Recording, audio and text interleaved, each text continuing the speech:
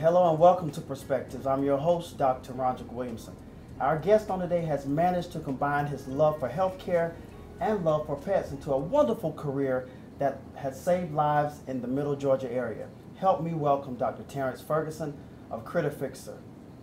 Good morning. How you doing? Good morning. Nice to meet you. Listen, I was reading your bio and it said that early as age 7, you decided that you wanted to go into veterinary medicine. Tell us a little bit about that. Yes, I guess it's not any uncommon than any other child. At a young age, I like animals.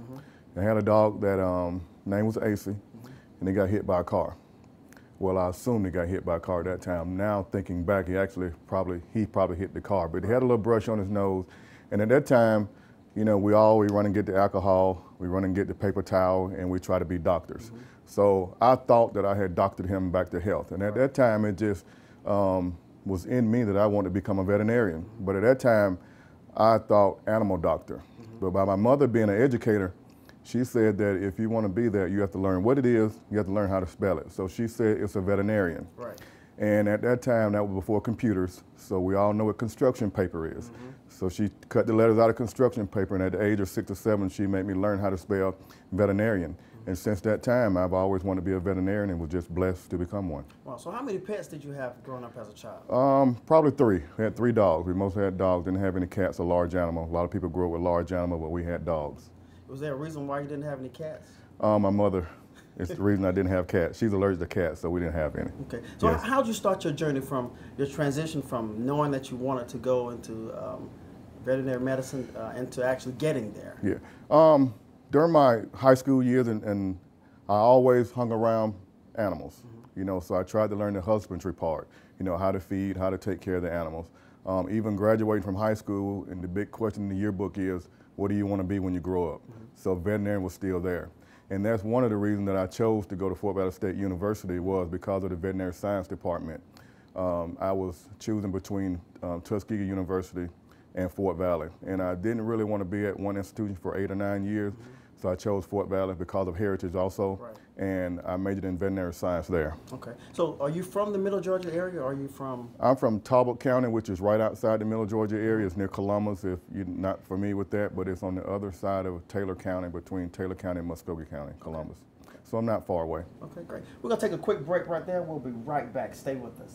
You know, when your loved one gets sick, you want the best possible care for them. When we found out our baby Chloe had a tumor, our first and only thought was Critter Fixer.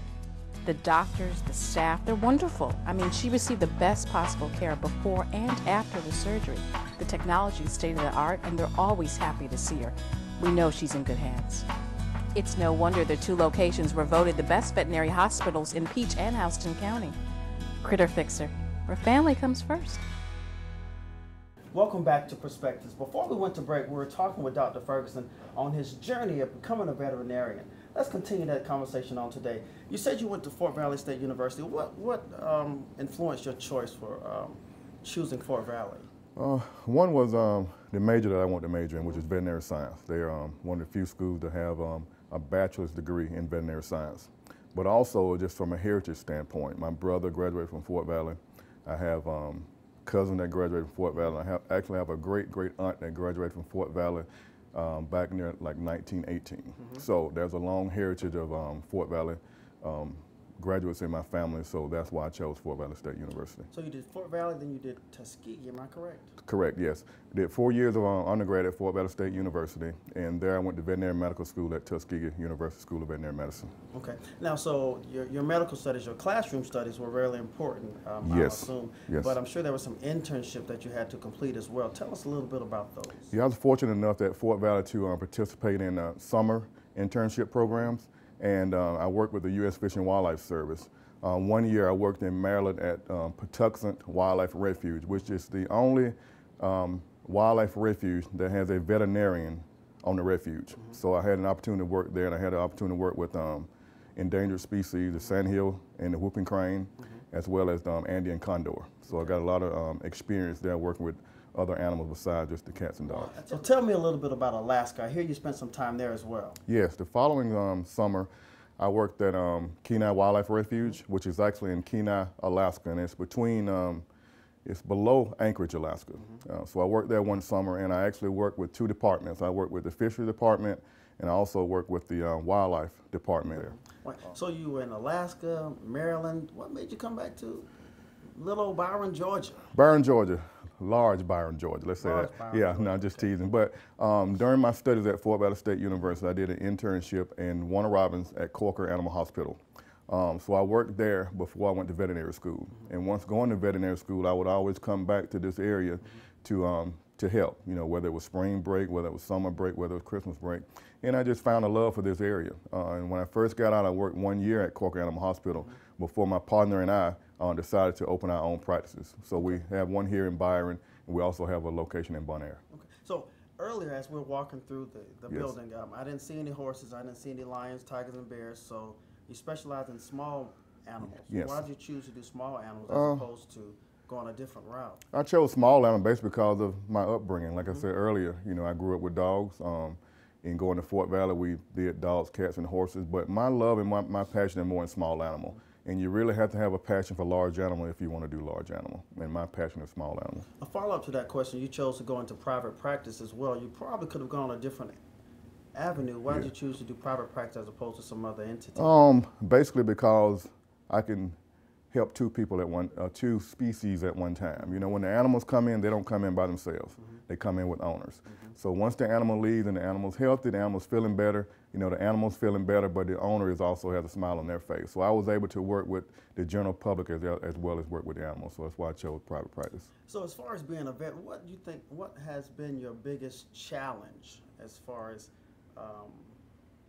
The biggest challenge is basically no two cases are the same. You know, when the animals come in, they can't talk. You know, the owner comes in and the animal's not feeling well.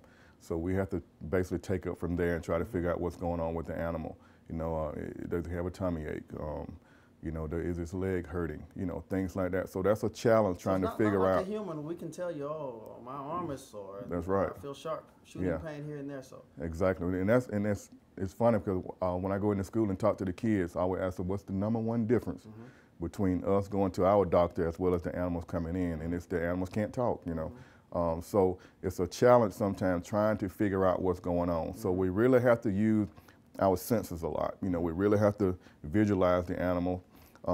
We have to put our hands on the animal. You know, we have to even smell certain smell thing that would clue us into certain diagnosis. So there are a lot of things that we have to do to try to figure out. So the challenge is, which also makes it interesting. You know, it makes you, you know, want to come to work because you're going to see something that day that is not just like the day before. listen, we have a special guest that we're about to introduce. Let's introduce Bailey to the show.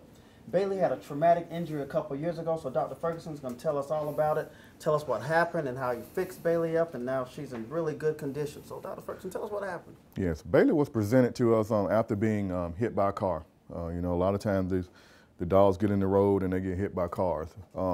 So initially coming in, we had to make sure we took care of any life-threatening injuries, bleeding or anything of that nature. But she also, you can kind of recognize in the rear, she only has 2 hind limbs. And the reason is she had so much damage to her rear leg, vascular damage as well as neurological damage, that we had to amputate her hind limb. So she's been doing very well. And it's a little bit different than humans. The dogs do very well because they're walking on 4 legs. Right. So they do a lot better with 3 as opposed to us with 2. You know, they really never miss a beat. So what's typically the recovery time for a procedure like this? Usually recovery time for a procedure like this is 2 or 3 weeks. You know, the stitches, normally we have sutures or staples in there. They normally come out in about 10 days, 7 to 10 days. And once that come out, of course, they're on medication for pain, for comfort, so they're comfortable. But they're usually walking around in a couple of days. But as far as the total recovery time, you're talking probably 2 or 3 weeks. So with the pet, we can expect to see the same type of preoperative procedures, same operative procedures, and postoperative management as we would see in a human. As in human medicine, that's right. Use the same thing, and it's funny, a lot of times we talk anesthesia with the clients, and it's the same thing that we use when we go to the hospital, so they're kind of amazed by that, as well as some of the diseases that they get also. A lot of times they're amazed by what we do to treat animals here as opposed to when they've gone to the doctor. Now let me ask this question. When we get a limb amputated, say below knee or AKA, then there's oftentimes a need for a prosthesis. Yes. Do you see that in the pet population at all? We don't see it as common, but there are accounts of them getting prosthetic limb if they have to have more than one limb removed. They do well enough on 3 limbs that they do fine, but if they have to have more than one limb removed, then they have difficulty being mobile. And in that case, there are prosthetic limbs that they can get. Usually, if it's a procedure like that, it's usually something that we refer to a teaching hospital because it's something that the orthopedic there has done several times, so it's a little better there. Now, is there a need for some type of physical therapy or re-educating of the limb? It depends on the injury. Usually not with the amputation, but we do a lot of cruciate ACL tears, cruciate ligaments, where we have to go in and repair the joints. In that case, there's a lot of therapy involved because a lot of time what the animals want to do is, let's say for instance they have a hind limb ACL tear and we repair it. Well, what they want to do after surgery is basically hold it up because they can get around fine on their 3 legs. Right. So we have to do therapy to assure them that their leg is sound and do some therapy so they'll start back using it. Okay. Yes.